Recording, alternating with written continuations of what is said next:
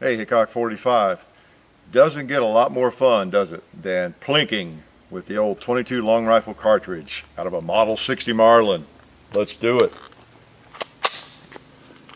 2 liter. We're going to start with you, buddy. Nice. All right. All right. Oh, I see a pot. Ooh, I see another one. Nice, nice.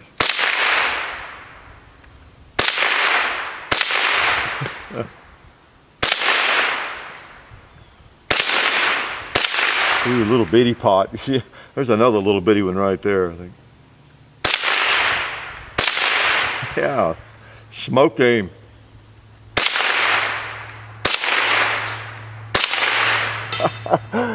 Nice. Oh yes. Oh, the action stayed open. Pretty cool. Model 60 Marlin. All right, it's been a while, or actually never never had in the compound. So we finally got our hands on a Model 60 Marlin. This is, I guess you could say, well, let's not get into that argument, but 2 of the most popular 22 semi-automatic rifles, of course, are the Marlin Model 60 and then the Ruger 1022, I guess. And there are some other really good ones, but these are a couple of the classics. This is one of the classics. This one is vintage 1984. And that's kind of an interesting time for the Model 60 Marlin, since you asked. This one still has the 22-inch barrel on it and the full-length magazine, which they went away from in the mid to late 80s as a result of some of the New Jersey laws, assault rifle laws, right? So there's no telling how many lives have been saved by that, as John pointed out, since they reduced the capacity on the Marlin Model 60 from 18 to what, 14. And so it's just untold, probably thousands of lives have been changed. But anyway, this is one of the older ones that, not the oldest, not very old, because this gun's been around since, well, I didn't look up when it came about, but it's a Marlin Model 60, so let's guess when. 1960, yes, you're right. Actually, it was just kind of a further evolution of, I think, the Model 99.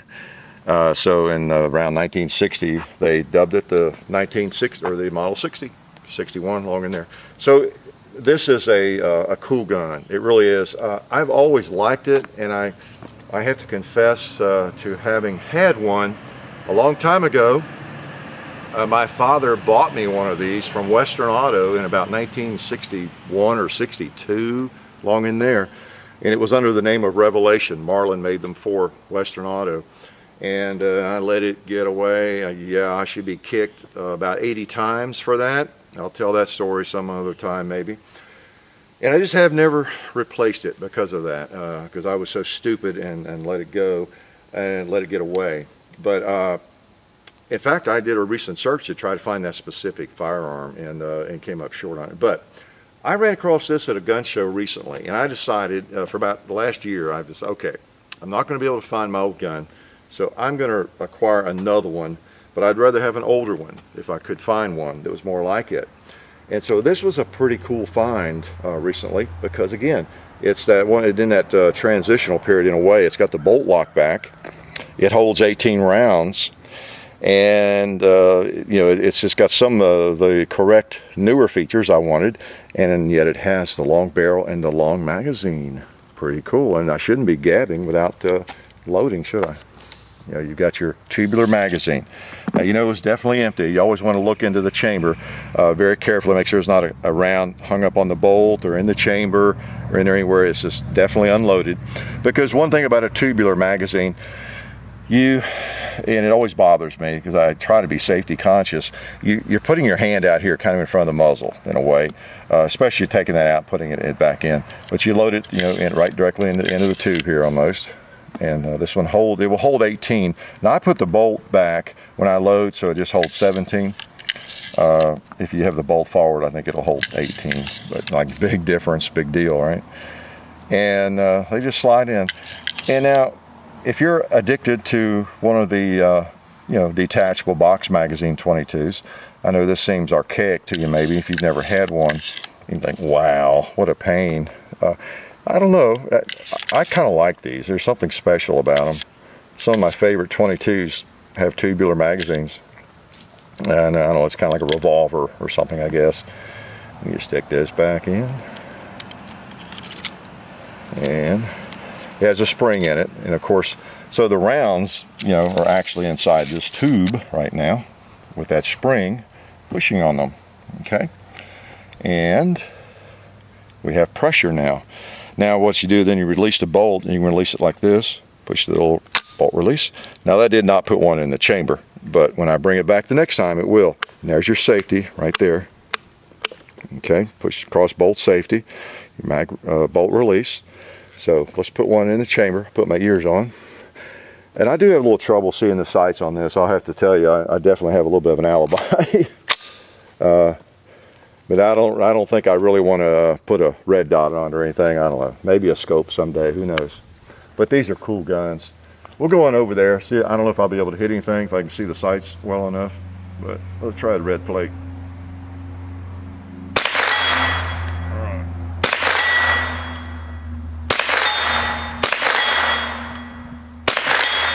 Okay, it's big enough. Let's try that little bitty pig over there to the left of the propane tank. Oop, either hit him or shook him off. And I see a pot, and I happen to know there's a couple of empty paint cans in it. So if we can hit it,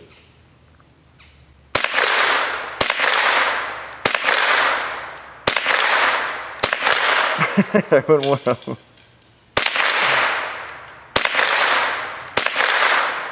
All right, killed the cinder block too. Well, let's put one on the gong for. Cool. Oh man, it's like going home. I can't tell you how many hours. You have seen the bolt action 22 with the scope on it. That was my very first gun that Dad passed down to me. But then with one of these in 1962, 63, walking through the farm, the family farm, and shooting one of these, I recall so many times, a pocket full of cartridges, walking, and again, let me double check here. We have no rounds anywhere here before I start putting my hand up. But I remember, you know, having this thing under my arm, and I remember having to take my gloves off because it was really cold up in Kentucky, and you know, and just I'd get that out like that and just leave it there, and I'd just load it, you know, as I'd walk around maybe, or stop and then be back in action, just plinking on the farm, just so many times. And we would drive the tractor, because you could drive a tractor at any age. We had this tractor, old red belly Ford, that would fly. It had a 2-speed transmission.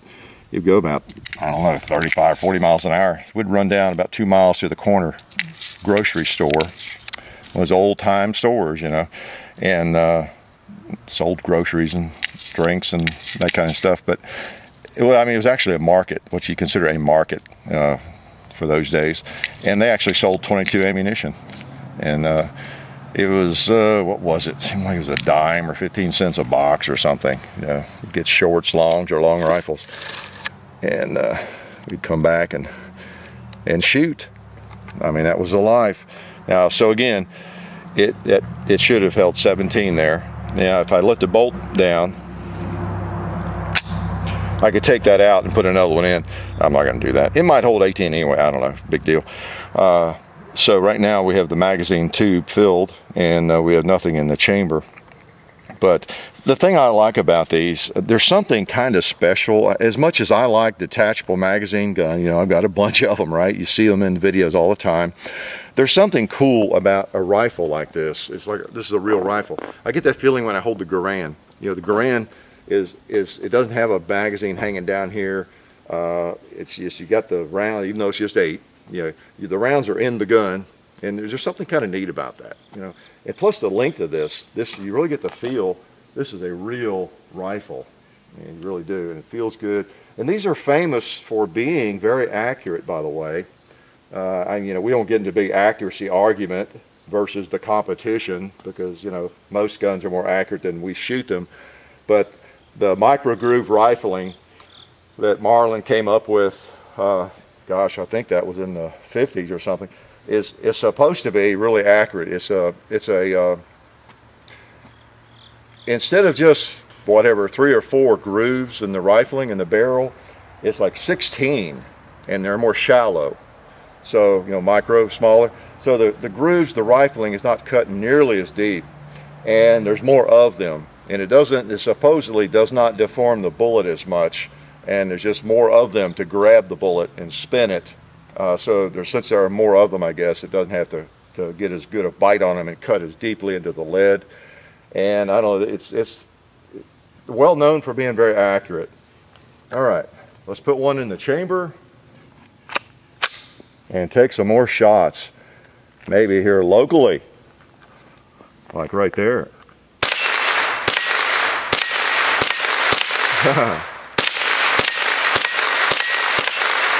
Fun gun. Cool. Oh, I see a soft drink. I saw a soft drink. Who else here? Let's try Mr. Propane Tank over there. Oh, empty. I thought it malfunctioned. You know, it has not malfunctioned with me. You know, whenever you buy a used gun, you get what you get. Let me show you something about it here. It's easy to take down. Let's see. Let's make sure there's nothing in there. Close the bolt. You take off a couple of screws. It's pretty easy to clean. In fact, I did it this morning because I had not taken it totally apart and taken the bolt out. And just thought, well, let's do it. Make sure there's not a lot of grit in there somewhere. It didn't appear to be, but it was a little dirty. You take these 2 screws out, and the whole barrel assembly, the action, everything, the receiver comes out. If you don't drop screwdrivers, that's what I get. I should never drink before videos, right? You know that's a joke. Okay, there we go. And you just pull this out. And that's I think the very first ones had a walnut stock, but shortly after that they went to a birch, and I think this is birch or beech. Birch, I think. I can always confuse those 2 trees. This is, I think, birch that's been finished to look like walnut, because the grain doesn't appear to be walnut to me. If you disagree, you know, I'd be happy to discover it's walnut, but I think it's just birch that's been stained to look like walnut, like a lot of people do. And whoa, there's the action. And it's pretty simple to take apart. Take this little pin out, lose it out on the range here. Lift this up. His little ears hold that. And there it is. So that part you really don't have to clean much. It doesn't get too dirty, except for the feed ramp here in the throat. That I'd take a toothbrush and hit that with some alcohol, generally, not oil, because that 22 ammo is so dirty. You see how dirty that is already, and that's one of the reasons that semi-automatic 22s tend to malfunction after a while. And you see, one thing I did not do, I should have done, I should have taken the magazine tube out. Didn't do it. Now I won't take the bolt out, but you pull back on it, and you take the handle off, and then just lift it up, and the spring, you know, is holding, and then it just comes right out. Okay, and then like I did this morning, and then you just clean. You know, well, there I go. I'm doing it anyway. All right. So you just see that just comes right out, and you put it back in the same way. It won't. Well, let's just go ahead and take it out. Okay, so there's your bolt, and this one might need a new spring. I don't know, it seems to function okay, but that thing is a little bent. I can see why it is, because it's a little awkward the way you put it. I did notice there was a little rust inside the bolt there. I really cleaned that as best I could, and let's put that back in. Let's not put it upside down. Yeah. Anyway, you can see it's really simple. You know, you clean that up and then put this back in. I say simple now, I'll probably struggle with it. Didn't struggle this morning. Okay. I think I'll probably order. It doesn't go up in there very far at all. That's right. You know, this is sad. I don't remember really taking mine apart very often when I was a kid, when I had one of these things. I don't remember. I guess I did, but I don't really remember taking this bolt out and cleaning it well. Maybe Dad did, though I doubt that. Okay, stay up in there. There it goes. You can tell I haven't had one of these for a while. Klutz around with it a little bit here.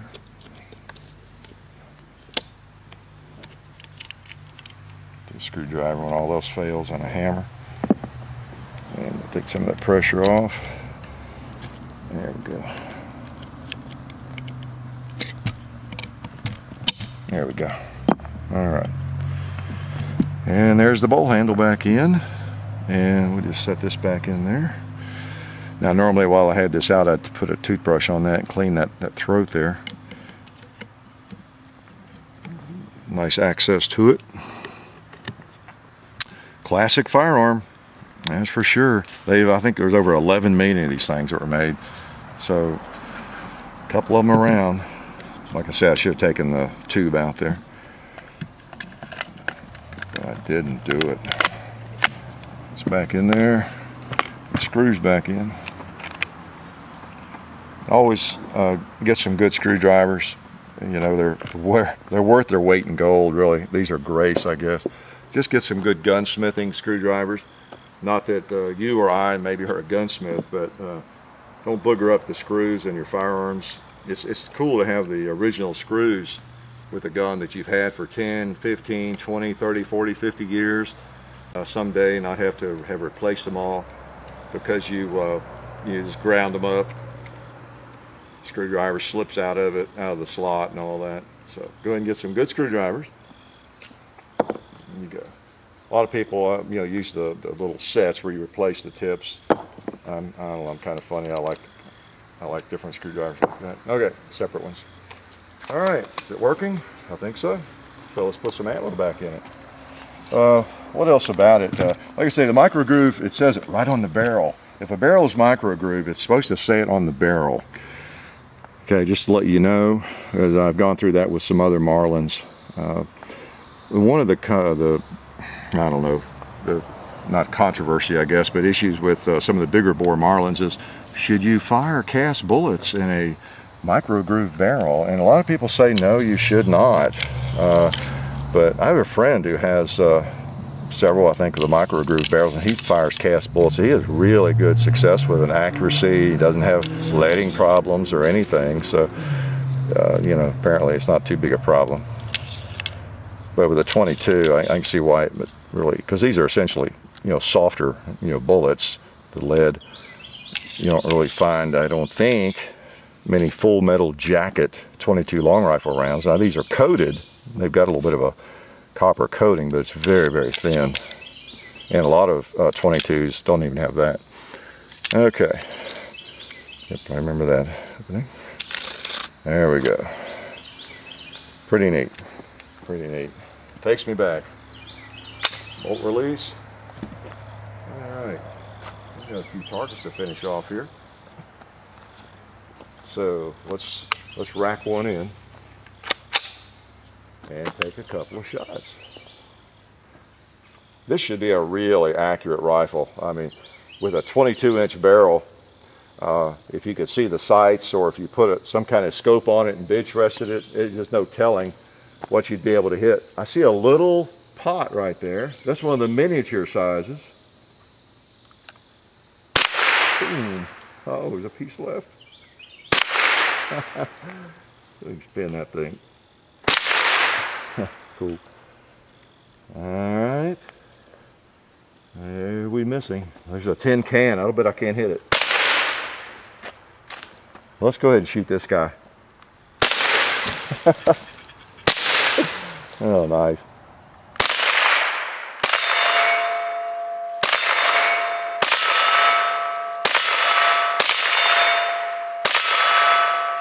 Okay, let's try Mr. Gong again.